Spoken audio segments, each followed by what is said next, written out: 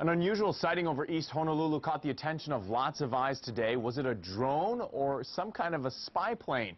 Whatever it was, it caused quite a buzz. KITV4's Catherine Cruz has our top story at 10:30.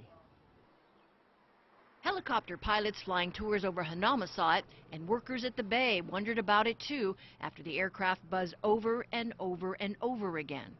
First two times it went back towards the airport. Third time it headed out over Diamond Head out to sea. And you hadn't seen it before? Never. And it was low. It had no markings, but it looked like a Larry Ellison jet, honest. It did. It was a private jet without no markings. Steve Mott said initially he didn't think too much about it. He first noticed it at about 9:30 in the morning above Kamehame Ridge. But after it buzzed ahead 4 times, he managed to snap these photos as it flew over Portlock. Very low, not anywhere near an airport, way too low for a jet that big. And it looked like a Learjet, but it was so low that you could totally see a blank side. So initially I thought it was a drone, but who knows. The East Honolulu scenic skies are usually busy with everything from hang gliders to parasailers to helicopters to other general aviation aircraft.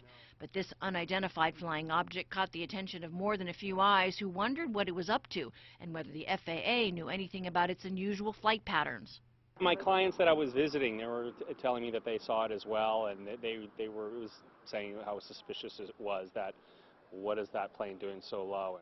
The FAA did confirm it is testing a new system of navigational aids. It started yesterday and may continue through the week. The agency said it has a variety of aircraft with onboard computer systems that measure navigational signals to make sure they're in proper working condition. Today it was flight checking procedures for the Honolulu International Airport. Catherine Cruz, KITV4 News.